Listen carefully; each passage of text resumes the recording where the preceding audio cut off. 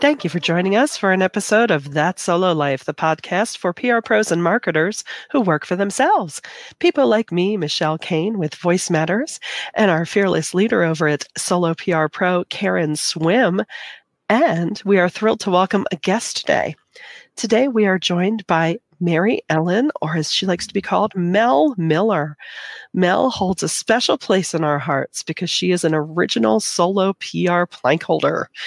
Mel is an accredited public relations professional and the founder and CEO of Marketing Mel, a solo PR firm that strengthens relationships between organizations and the publics they serve. She and I are also fellow Rotarians, so shout out to the Rotarians out there. Yay. Mel draws on the breadth of her lifelong career as a professional communicator in her new book, soon to be a bestseller, we called it now, that is called Fill the Damn Thing Up, Building Connections, Communicating Throughout the Lifecycle of Infrastructure Projects. Welcome, Mel. Thank you for joining us today. Thank you so much for having me. It's a pleasure to be here. Yeah, we're so excited to talk to you and love the title of the book. And I won't spoil it, but readers, you are going to love it from the introduction, and you'll love the little story behind the book title. And, you know, just in reading the note about how the title came about, it just was like such a feeling of camaraderie and just, you know, good. And the book is, you know, packed with lots of good insights and information. So glad you're here to talk about it. Thank you. Thank you, Karen. What led you to write this book? Well, I realized that it was a really unique project in that it was just a 25-minute drive from my home here in Northeast Tennessee, but yet it involved experts from across the world coming in here to keep a dam safe and to keep people downstream safe. Because ultimately, that's what this project was all about, was safety of the downstream public. What the issue was, in a nutshell, was what's called internal erosion, which is the number 2 cause of dam failure in the world. And a muddy seep was discovered at the base of the dam in October of 2014.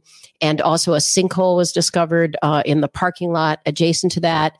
And the experts quickly realized that the lake on the opposite side, which was really the majority of people I dealt with, very well-to-do lake homeowners, who naturally were rather upset when their lake had to be drawn down approximately an additional 10 feet below the normal winter pool level. So it became a rather low lake then for the duration of the project. But we always had the support of top management. The CEO came in and said, this project's going to be done. It's going to be done safely and right.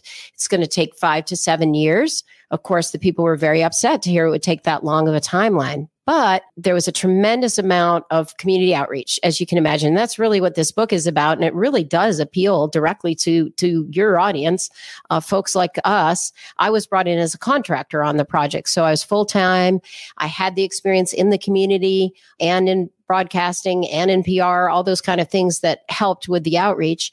And I would say, if I was to sum it up in just 2 words, it was relationship building. You know, as I mentioned in the book, you start out with people, the presidents of the local lake associations, with their arms crossed in front of you, you know, just not at all thrilled that you're there, to actually then helping them clean up the lake on their annual cleanup lake and bringing crews and really showing them that we're here to support, in terms of charity outreach. That was huge. We had a committee of workers on the project. There were about 200 workers on the project, 24 hours a day for several years, actually. And they voted to support both the local food bank and also Marine Corps Toys for Tots. So every holiday season, we were there, and we were the largest givers in the whole region while we were there. Okay, we knew we were, it was very uncomfortable for the people, right? We were causing them major discomfort in that their lake had gone down significantly. But the flip side of that was we wanted to do all we could in the community and in terms of community outreach to help folks while we were here.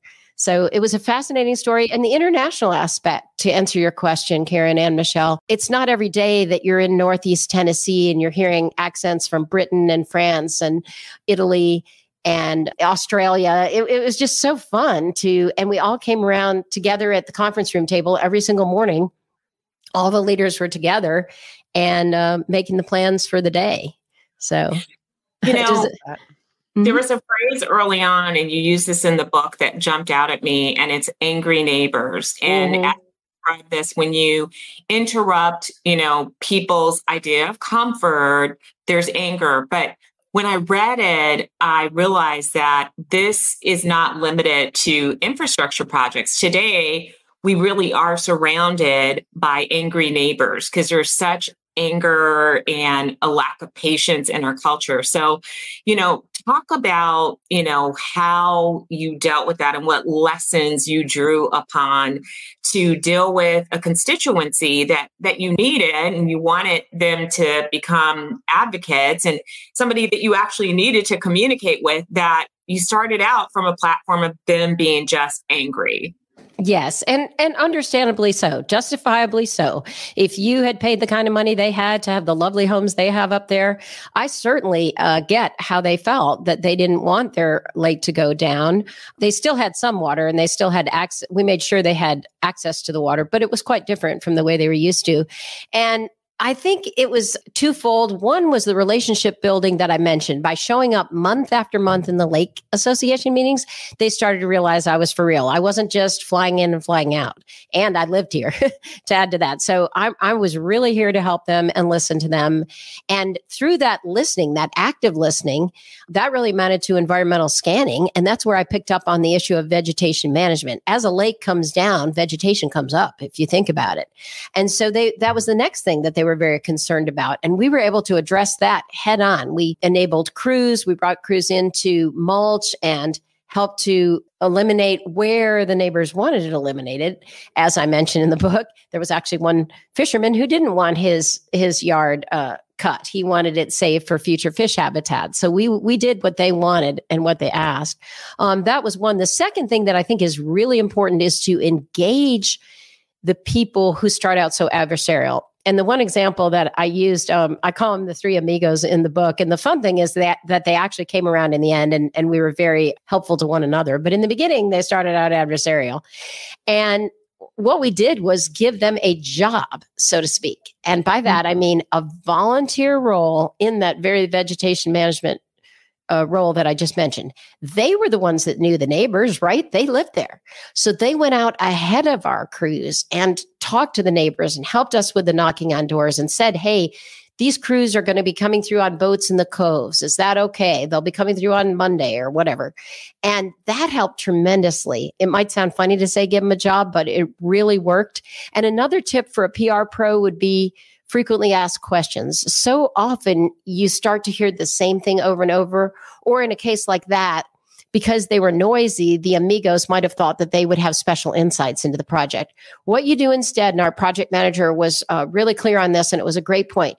You don't give them special insights. You take their questions and you put them out on the website as FAQs, and then everybody gets those answers at once. No one gets special treatment. I love that. I love that. And it's so true. Those that are most invested usually are the squeakiest wheels. So why not, have them join the team and become invested in the outcomes? That's phenomenal. Well, thank you. It worked out terrific. We actually started having meetings with them every 2 weeks, and it was funny to watch a turnaround like that. And it was definitely, I always said this project was like turning around an aircraft carrier. You weren't turning on a dime. This was a 7-year project. So it took a while, but it worked. Wow. Certainly a huge aspect of the relationship building for sure. How has this differed from other projects you have worked on? Well, I think the size and scope was what was just so huge. And you asked why I wrote the book. I guess that's another aspect that I realized just how big it was. And also I realized that infrastructure is a major issue in this country. As I was starting to write the book, that bus, many of you remember it actually was dangling off a bridge in Pittsburgh. You're from Pennsylvania, Michelle. You remember that. I do. And it was like, oh my gosh, this timing of the situation of our infrastructure in our country, thankfully no one was killed there, but it showed you that we are going to have other major projects in this country that are going to need the same kind of outreach. And that's why I wrote the book as well. Which is a great point, and you're right. That is a significant issue. that I think many of us are aware of, self included. I think about that. I talk about that, but I never thought about the opportunity for PR pros. And so it's good that you brought up that point that our help will be needed and that there will be lots of these projects in the future. So as we're all looking to future-proof our careers and we're thinking about the, how we're integrating AI and some of the technological advances, that's a good point. And you brought that up in the book about environmental scanning and be aware of what's around you and start to look at those things and, proactively address them in a way of offering your help. That's a great tip. And it's funny that you say that because when I first heard about the project, another APR who became my boss, I just think the world of her. She's the one that encouraged me to get the APR, actually. She put out a notice to our local public relations society that she was looking for a person that basically it was an exact fit of my job description, could work with the community, be comfortable on camera, whatever, all that kind of stuff, and be a PR pro. And so I had 2 college students with me that day because I told you I'd like to surround myself with sharp young people. And we were coming back from the meeting and I said, man, what a great opportunity. And I think that's the way we see it. But so many people see it the opposite. And so I tell in the book about how I'm sitting at the dentist and my mouth is open and he's like, you're going to do what? That other professional people that I think have very stressful jobs are thinking that I'm nuts to take on a job like this with community outreach with a bunch of already angry neighbors. But I thought it was a fun challenge, as you mentioned. And I think that's the way solo PRs fly. We take on the challenges and we're ready to do it. So, and the other thing that was really big in the book to me was to realize it's a long game. You really have to have resilience and you have to be willing to just keep chugging along and plugging along. And I actually had this vision towards the end of the project after so many years of seeing massive drills on top of the dam and huge construction equipment up there I put this picture from July of 2014 as my screensaver. And it was kids frolicking at the beach because there's an actual beach area there at the base of the dam where the public loves to swim, but it had to be closed throughout the project. And I just kept looking at that picture from, I posted it in the fall of 21 and the project officially, we had our celebration and ribbon cutting May 25th, 2022. So I was staring at it for that long.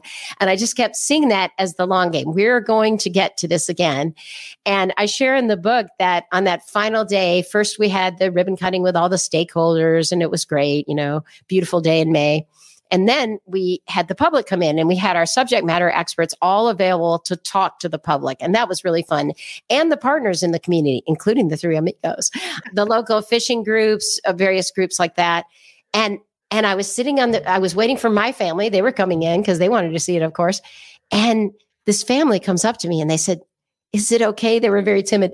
Can we go swimming? And I said, sure, absolutely. And it was like, there they were. They jumped in the water and I snapped pictures and I was like, there it is. That's the vision. So I think we have to cast a vision as solo PR pros that, there's something good to come in the long run, even though there may be challenges and hills along the way. And I'm glad that you said that because I was going to ask, with a 7-year project. And that's different from a lot of our assignments. While we may have clients that long, there are a series of projects along the way. It's not one long assignment. So I know that along the way, there was probably moments where it seemed like there was not a lot of activity, sometimes where it was more challenging. How did you keep yourself fueled and refreshed during this very long project? That is a great question because it was hard. And I really appreciate the things you do when you talk about the challenges we have with the difficulties of what we do. We're dealing with crises a lot. But I did things like, honestly, taking my lunch break at the picnic table and being outside and going for a little walk at lunchtime. That sounds really simple, but I think you just have to give yourself that little mental break in the day. That was a big one. I made sure that I was up. See, I was actually physically removed from the main project group. I would go up there every morning and meet with the main project group, but I was in an area where the public could get to me and I could get to the public. And I had 2 armed guards with me because, speaking of stress, someone had threatened to blow up the dam just before I arrived. So, but this is what we deal with, right? So we had had to have armed guards protect the site itself, and then indirectly me, because I was in the same trailer with them. It was a very large trailer that we had maps and cartoon type drawings of the project itself. We had a model dam that was very useful in teaching the public and in teaching school groups as well, that we showcased there. And then, as I mentioned, so much community outreach. There was an eagle's nest that we supported. And it was like a live eagle cam. People love those things. They turn their computer on and they watch them for hours, And so we supported that with the local power company at the time. And I remember having a picture of the eagle out there because both, they're paired, had nested on private property right along the lake. So that was a fun thing to do. But in terms of those kind of mental breaks that you take, like a walk or making sure you're around a lot of people when you get the opportunity to, I didn't even usually take regular lunch breaks, but occasionally I would with a couple of friends. And that was a big treat for me, just to get out and talk to people about something different. I think that's a really good point. It's those simple things that we take for granted that we do need, and we have to build those in. And I know for many PR pros, like you, I normally don't take lunch, but the days that I get out of the office and go meet somebody for lunch, it's different, and it refreshes you and you feel so energized after that. So true. So true. Especially in such a long slog like that, it's important to remember that part of what we do is to keep ourselves replenished. It's not irresponsible to step away for 15 minutes, even, oh goodness, an hour. Right. That's a big treat for us. Yeah. But sometimes you need it. Yeah. Definitely. Definitely. You talked a little bit about planning, and we, for those of us who have, gone through the accreditation process, we are well familiar with RPI, but you talked about 10-step plan. Share with us, how that plan worked for you, because I sometimes feel like everybody doesn't get it. Like, a plan, you got to have a plan. And there, we may be speaking with, people that are outside of the PR profession that listen. So talk about that a little bit and talk about the process you used. Oh, well, I'm really glad you mentioned that, the planning. There's a quote that I used from General Eisenhower in the book. And of course, I'm not finding it this very second because I'm looking for it. But it's basically that once you get into battle, basically for him, you have to have the plan. But then it's kind of like the plan may go by the wayside, but you had that initial plan. I'm paraphrasing him greatly here, but it's so important. And he's exactly right. So you have that initial plan. I had an overarching communications plan that I would update annually and give to the project manager. And then the kind of subsets of that, as various projects within that communications plan would come up throughout the year. I used Fern Bonamy's 10-step PR plan. There's actually a link to that URL in the book, because I use that plan all the time, Karen. And we learned about that in our APR process. But it's just some basic steps to follow, and how you start with your strategies and objectives, what your first goals are. And then you drill down more into your tactical work of how you're going to execute that PR plan. So yes, that's important. And then the other thing, this is really simple. It's just a basic spreadsheet. But every week, or then I think it went to every other week when I would meet with the managers. Oh, and that's another really important thing. Be sure you get a seat at the table with the top management. That's very important for the PR pro. But when I would meet with them, I would give them that updated spreadsheet on what's going on in the community to date, what we've just finished this week or last week, and what we have coming up. So that was a really good way to keep track. And it's so basic, just a little Excel spreadsheet, and you know where you are. So I true. love it.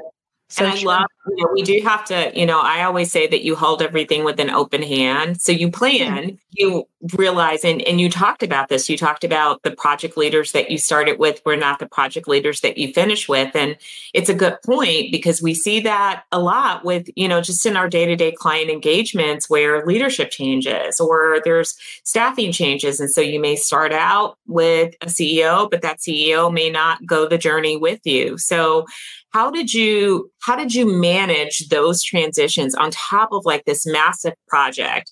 Talk a little bit about the strategies that you use to keep things moving and to keep the momentum, and then having to develop new relationships along the way because things were changing and your team sometimes changed.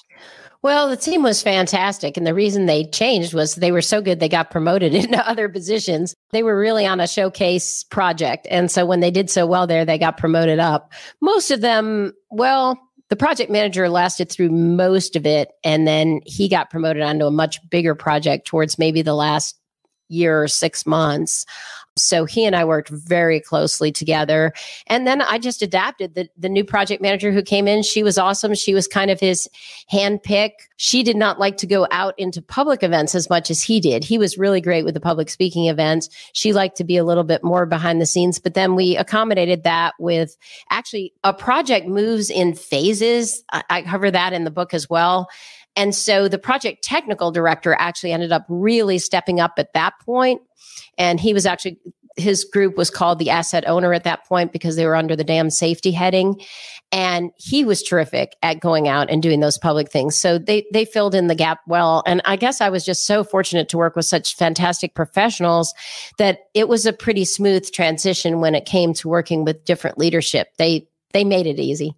That's so important as well. And even what you touched on is having that seat at the table.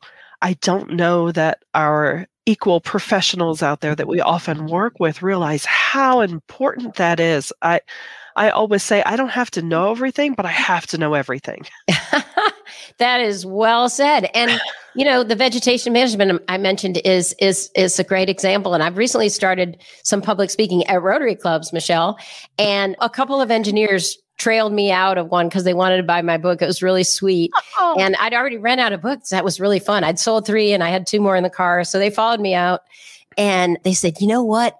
We would have been thinking about the caisson, but you saw the vegetation management. And I said, well, that's where I operate at 30,000 feet. But all 3 of us do here and our listeners as well. We're paid to operate at 30,000 feet. They're paid to worry about the caisson because that's really important, True. And by the way, that was the solution. They built an underground cutoff wall. That was kind of the showpiece of what they called the composite seepage barrier. So it was literally a barrier built within the earthen embankment that cut off, pretty easy to explain, cut off the seepage. And then they also had some berms they built around it, and they did some drilling and grouting as well. So it was kind of a 3-phased effort to repair the dam. And they did it safely. And that's the good news. On time and under budget. That's music to everyone's ears. And seriously, it's able to achieve that. We could talk to you about any of these topics that you cover in the book for an entire hour. But as we near the end of our time, I want to personally make sure that people know where to get this great book because it's fun. It's a fun read and you write with such warmth and it's so relatable. I've never worked on infrastructure projects like this, but I completely relate it to the way that you laid out the story in the book. And it's a good read. And I do believe that this will become a bestseller. And I believe that there's probably more books in you, Mel Miller. So tell listeners where they can pick up this book. Well, thank you so much. I really appreciate your support, both of you. I appreciate you having me on this podcast. They can pick up the book on Amazon right now. Just Google it, fill the damn thing up. The book will show up right away. And then I've just cut the book on audio, and Isaac, the sound engineer, is sitting right here and he is editing away. So it will show up on Audible in the very near future. And then I ultimately plan to do an ebook as well, but you learn on this author journey. And one of the things I've learned is there's some different formatting you have to do for ebook. So I'll come back with that, but I plan to have it on all 3 channels available to people that like to read in different formats. Fantastic. Fantastic. So we thank you so much. And where else can we find you online? If people want LinkedIn, I assume, or? Oh, yes. I love LinkedIn. And I think that's the perfect social media platform for what I do because it's not just the PR pros, but it's also the project managers who work with the PR pros who are out on LinkedIn. So that's a great one. I'm Marketing Mel everywhere. Marketing and then MEL. So my nickname, as was mentioned earlier. So just feel free to connect with me, Twitter, you name it. I'm out there. So look forward to connecting. We are so grateful that you took your time to spend with us today. And we hope everyone out there pre-orders the book. And please do, hook up with Mel on LinkedIn. Make sure you follow her successes with this wonderful book that we can all learn so much from. That's what I love about this profession. We learn from each other. And we thank you for listening today. To our audience, if you enjoyed this episode, we invite you to share it around. And I mean, what's not to enjoy with this episode? And until next time, thanks for listening to That Solo Life.